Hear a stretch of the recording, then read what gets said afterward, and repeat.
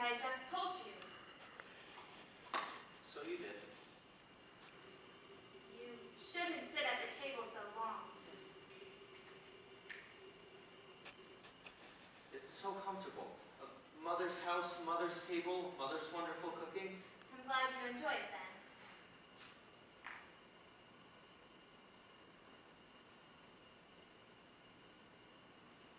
And what else am I going to do? I can't get started on anything. Of course you can. In this gloom, the sun hasn't come out all day. I can't work in this country, not out here at least. Maybe you shouldn't have come home.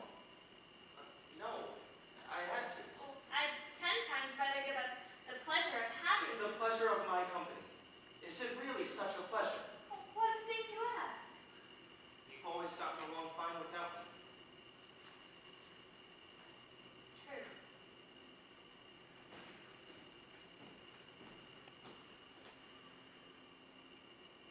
May I sit with you? Please. I have to tell you something. What? I can't carry this around by myself anymore. Carrie, what, darling? I couldn't write you about it, and ever since I've been home, What? all day yesterday, all day today, I've been trying to drive it out of my head, but it's just not happening. Oswald, would you please just tell me what it is? Sit still. I'll try. You know I've been complaining about being tired from the trip. Yes. But it's not just that. It was long and it was tiring, but it's not just being tired. Are you sick? Don't get up. Take it easy. I'm not sick. Yet. But apparently I'm carrying around some kind of sexual scourge that's worse than... My mind is gone. Shattered, destroyed, I guess literally rotting. Mother, I'll never be able to work again. Oh, look at me. That can't be true. I can't imagine anything more horrible than not being able to work.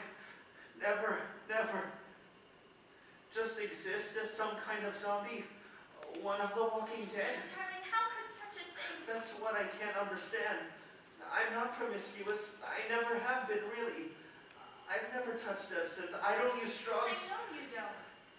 And still this happens? Darling, you're going to be fine. You're just overworked. You're exhausted. That's what I thought too at first. When did you first notice anything? Right after I was home last. I got back to Paris and started having these violent headaches. The back of my head, like a steel band was being tightened from the neck up. I thought it was the migraines coming back from when I was a kid. Yes. I couldn't think. I wanted to start a new painting, but I couldn't sustain a single thought. I was weak. My vision was all messed up. Things literally swam in and out of focus. I'd get dizzy. God, it was awful. Finally, I got an appointment with the doctor. He's supposed to be one of the foremost specialists in Paris. I told him what was happening to me. He asked me a battery of questions that seemed completely irrelevant. I couldn't understand a thing he said or what he was getting at. Yes? And then...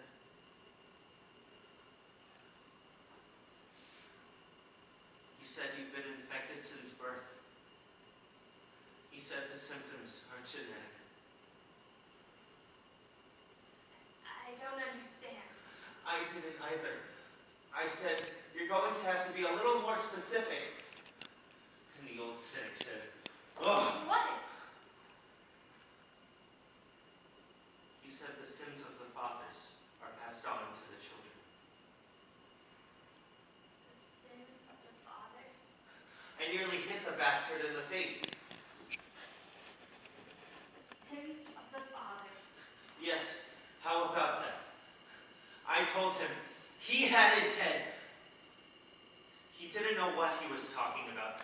He He kept insisting that I had inherited certain tendencies, the sins of the fathers, until I got your letters and translated some of the parts about Dad. He finally admitted he was probably on the wrong track. So the only thing it could have been was that maybe I slipped up somehow, once or twice. So I had brought it all on myself. No, don't think that. Wrecked. Beyond cure for the rest of my life.